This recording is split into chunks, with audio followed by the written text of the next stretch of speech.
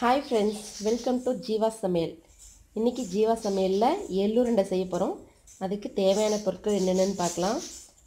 1/2 kilo பச்சரிசி, 1/2 kilo உருண்டை வெல்லம், 1/4 கிலோ கருப்பு எள்ளு, ஒரு 10 ஏலக்காய்.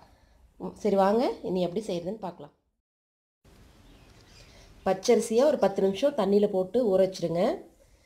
அடுத்து கருப்பு எள்ளை தண்ணியில் போட்டு ஒரு 2-3 வாட்டி நல்லா கழுவி கல் இல்லாமல் சுத்தம் பண்ணி எடுத்து வச்சுக்கோங்க. அரிசி நல்லா கழிஞ்சிக்கோங்க, 2-3 வாட்டி சுத்தமாக அப்படி கழிஞ்சிக்கோங்க.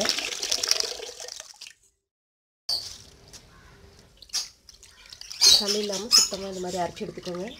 அரைச்சி எடுத்துட்டு தண்ணி வடிகிற மாதிரி இப்படி போட்டுக்கோங்க. அரிசியை நல்லா அரைச்சிட்டு இந்த மாதிரி வெள்ளை தண்ணியை போட்டு கட்டி எடுத்து வச்சிடலாம்.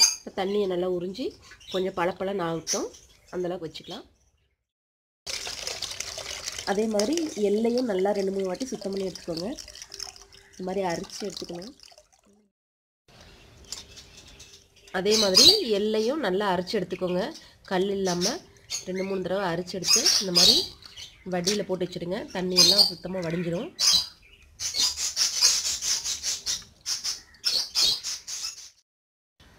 இப்போ வாணலியில் எள்ளை போட்டு நல்லா வறுத்துருங்க. நல்லா மணம் வர வரலும் வறுத்துருங்க. நல்லா வறுக்கும் போதே நல்லா வெடிக்கும், பொரியும்.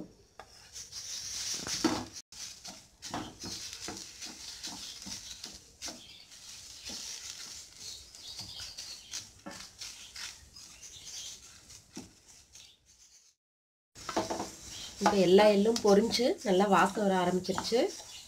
இதை எடுத்து நல்லா ஆற வச்சிடலாம். இப்போ அரிசி நல்லா ஊறி நல்லா ஈரப்பதம்லாம் போய் உதிரியாக ஆயிடுச்சு. இந்த இதில் மிக்சியில் போட்டு அரைச்சி எடுத்துக்கலாம்.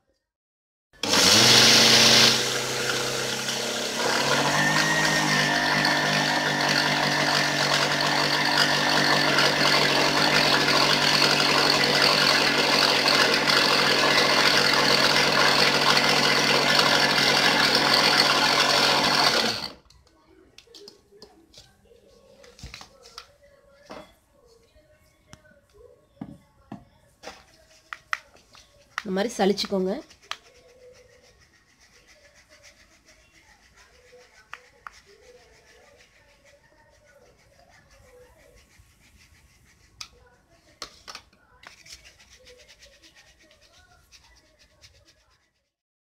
அரிசி நல்லா அரைச்சி எடுத்துட்டோம்.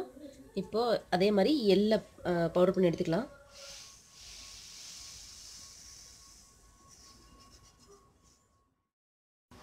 இப்போ எள்ளையும் அரைச்சி எடுத்து சேர்த்தியாச்சு. எள்ளு ஒன்றும் பாதியும் அரைச்சா போதும். இப்போ சர்க்கரை அரிசி எல்லாமே கலந்து ஒரு தடவை ஓட விட்டு எடுத்துக்கலாம்.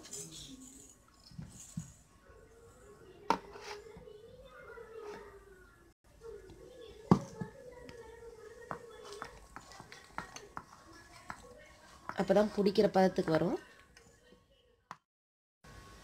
இப்போ அரிசி, எள்ளு, சர்க்கரை, ஏலக்காய் எல்லாத்தையும் போட்டு நல்லா அரைச்சிட்டோம்.